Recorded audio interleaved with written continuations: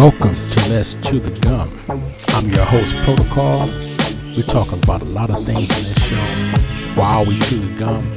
And as always, on each and every show, we always have something for your mind, something for your mind, something for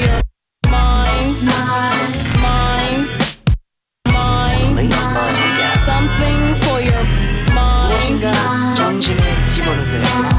어떤 것이 필요합니까? something for your 정신을 집어넣으세요. mind, 정신을 집어넣으세요. something for your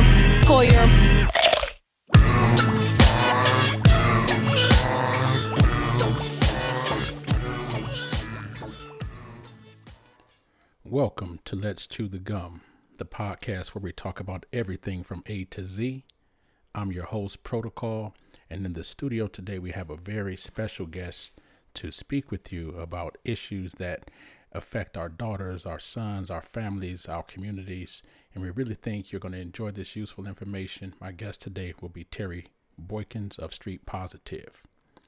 Unfortunately, today we encountered some heavy traffic or some type of technical difficulty, so the session you're about to hear will have less than perfect audio quality. It won't be our usual sound format or not even the sound you're hearing now. However, we didn't let technology get in the way. We patched in the sound, and you will hear the first portion of this session with part 2 soon to come. We thank you for joining us. Let's go. Okay, welcome to another edition of Let's Chew the Gum, the podcast where we talk about everything from A to Z while we chew the gum. Who says you can't chew gum and talk? I think you can. I think it's a good thing, gives you rhythm and focus. You can find this podcast on all platforms, YouTube, Apple Podcasts, iTunes, Spotify. If you'd like to support the show, please go to anchor.fm/protocol. That's PROTKALL. And feel free to donate 99 cents, $4.99, or $9.99 a month, or just drop us a line. Also, feel free to call into the show anytime for topics you want to discuss or to be a guest. Today, I have a very special guest that I'm glad to have on the show. We have Mr. Terry Boykins. He is a CEO or stakeholder, at least, in the Daughters Lives Matter movement. You can find more information at daughterslivesmatter.com. So let's go ahead and bring in Mr. Boykins. We're going to have a great discussion today. So listen in. Welcome, Mr. Boykins. How are you?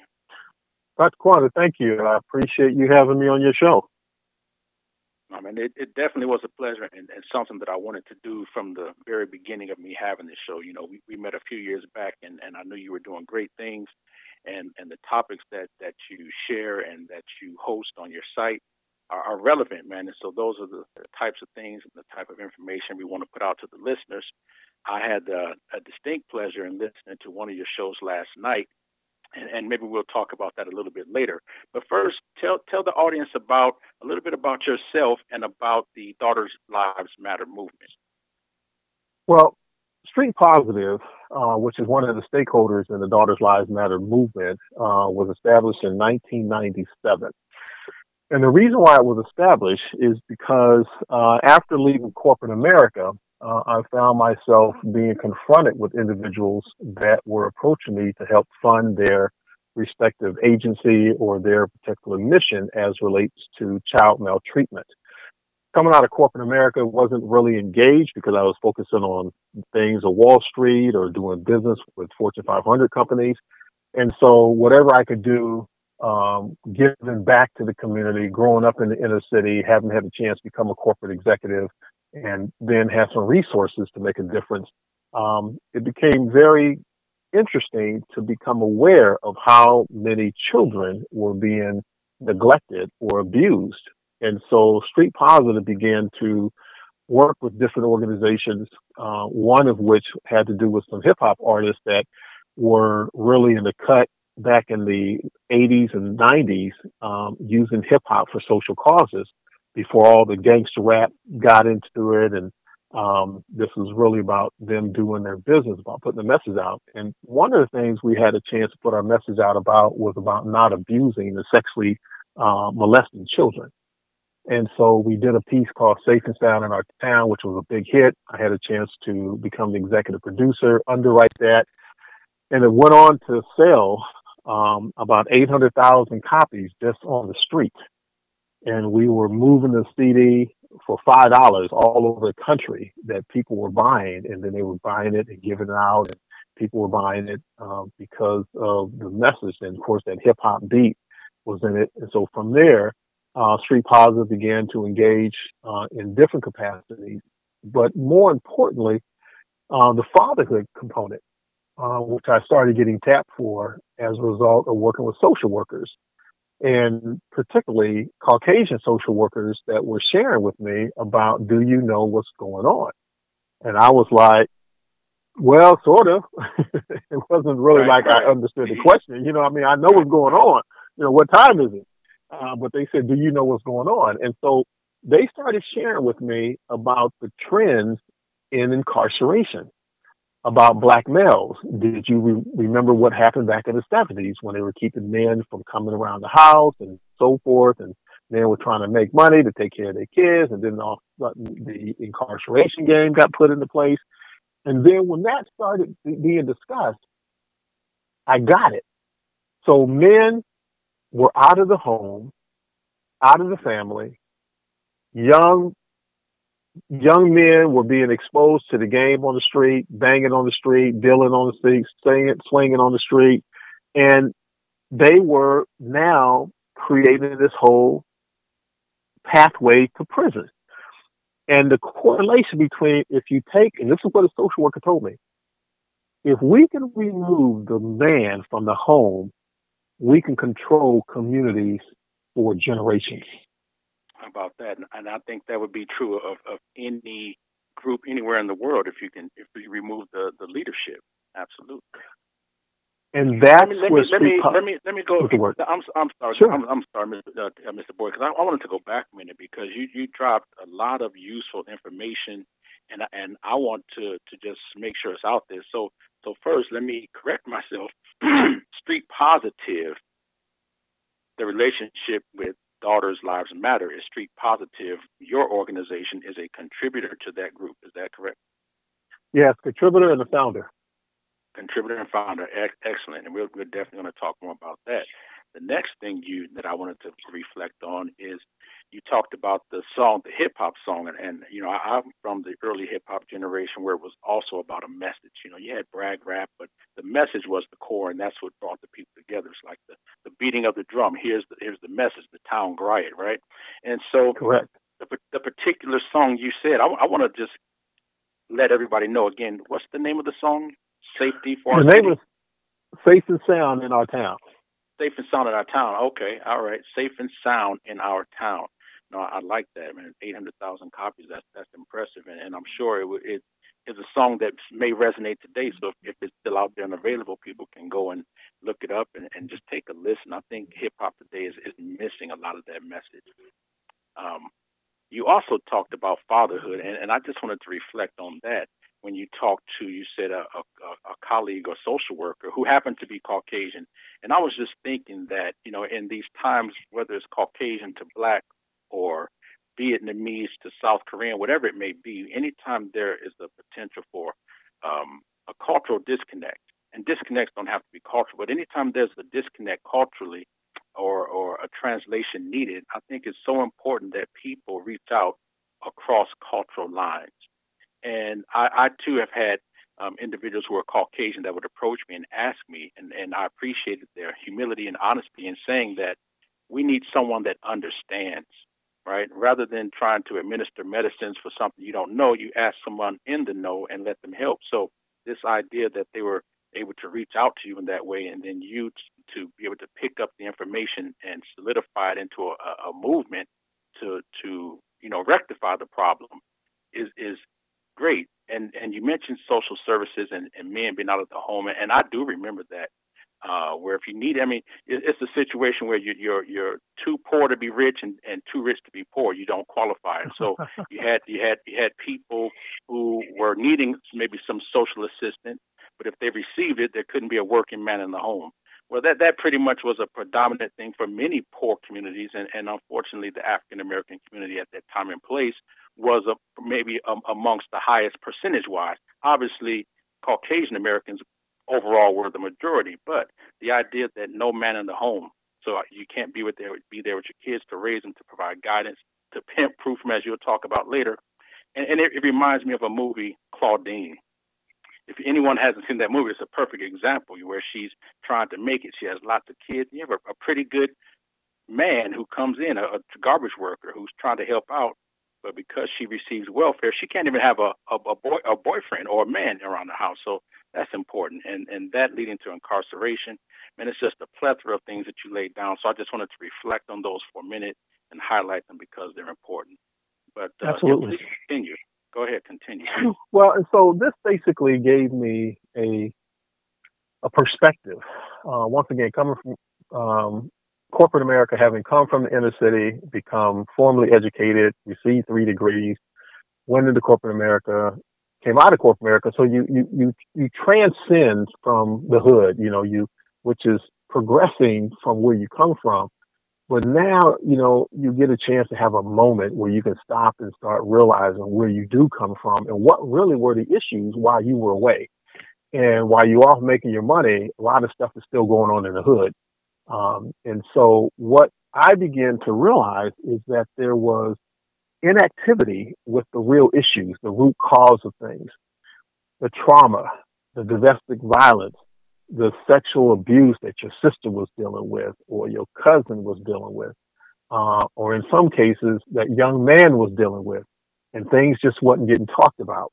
And so as I began to push some more money into resources and supporting things, it became more obvious that we got a problem, and we got a problem that is greater than all the things that are going on in the moment that the media is saying.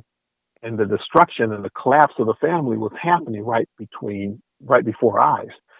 And so as I looked at this, fatherhood, Philip Jackson from the Black Star Project, God rest his soul, who passed away just a couple of years ago, had contacted me and said, hey, look, I know you're doing some things with fatherhood on the West Coast. I want to talk about bringing the Million Father March. This is the early stages, 2004, 2005. After they had met. And so I had a chance to, pull some folks together out here on the West Coast, from Northern California, Arizona, Southern Cal, the IE, and Long Beach, all throughout, and we put on, that expansion. But it was, of course, taking their children to the first day of school, and the impact that makes on both the educators as well as the peers of their children. Something about the presence of men in the community on a school campus, the first day of school, sends a message that daddy's in the house. And so whatever else you want to think that you can get away with, just remember, daddy is in the house with a child. So if the bully's on campus and he or she sees all those men walking their kids, their attitude about attacking that one child, because they're going to remember that day. I got to watch myself because they got a daddy over there. And so bullies, this is why we was rolling like that. And so even with regards to even teachers about treating kids a certain way, something about a teacher knowing there's a father that's in the equation is going to think differently about how they deal with that child, because they know there's a father around. And so the power of that became very reticent.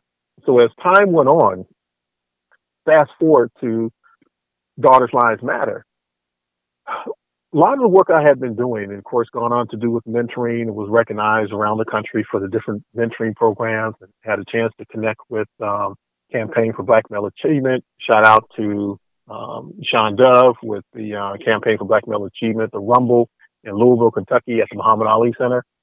But more and more people kept saying, Terry, what about fathers and daughters? And I was really focusing on the father-son, the manhood component. Right. And I had been watching back in the early 2000s, some shifts started occurring from coming out of the drug game, what was on the street in terms of how cartels were moving. And of course, the black gangs were basically getting pushed out of that business into pimping and sex trafficking. And I started looking at that. And I had been exposed to some of that back in Las Vegas years ago. And that's how Daughters Lives Matter ended up really paying attention to what was going on with father-daughter relationships. No, that's outstanding, man, and it's very important, and I'm glad that you were motivated or had the insight to think about that, because oftentimes, it is focused on the male aspect, but focusing on that father-daughter relationship is important. And going back to your previous point, when the male was absent or forced out of the home, that father-daughter relationship suffered. And the result of what we were left with in terms of leaderless males trying to raise themselves, those became the new or the refashioned role models that were incomplete because they didn't have the father component. And that just makes an atmosphere ripe for abuse and mistreatment from a lack of understanding and knowledge, but also from a predatory standpoint as well. Well, let me tell you, Doctor, the environment was perfect. How this got set up was absolutely phenomenal. Fathers being discouraged of participating and providing for their family. The risk of trying to do that by getting into the drug game, making that money, paying for those diapers, trying to put some food in the refrigerator, and then the prison industrial complex of packing prisons with people of color, men of color, particularly African American men and Hispanic men, and then being in an environment where that affirmation of trafficking, of meeting the demand, the sexual appetite and demand for young girls in America with no covering. And so you have no covering on one end, you got supply and demand, and then you've got the broker, the pimp, who's the broker in the game. And so it was about that money, and it was about that money to a point where the affirmation title of the daughter be referring to the pimp as daddy. Absolutely. How about that? So now, talk about it. You follow me? Absolutely. And so the environment was right to fill that daddy role, but doing the wrong thing. But the affirmation, the youth,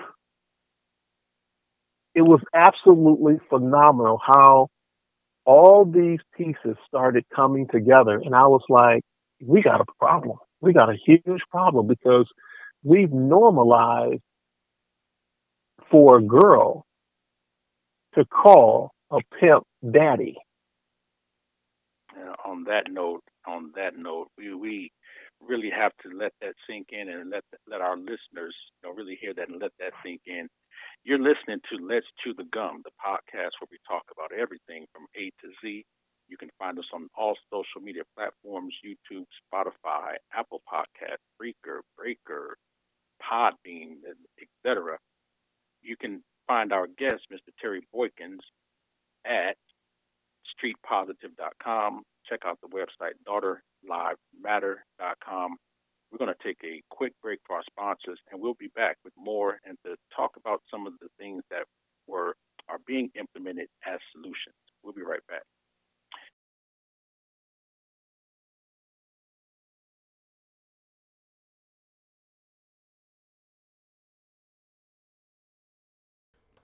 You've been listening to Let's Chew the Gum, the podcast where we talk about everything from A to Z and where we'd like to hear from you. If you have an idea for a show, you want to hear a topic discussed, or you'd like to be a guest on the show, feel free to email us at letschewthegum@gmail.com or at protocol@gmail.com. Unfortunately, due to some unforeseen circumstances, we're going to have this show continue in a part 2 that we will air very shortly. Please come back to join this conversation, this most important conversation with my special guest, Terry Boykins of Street Positive. And remember, we always have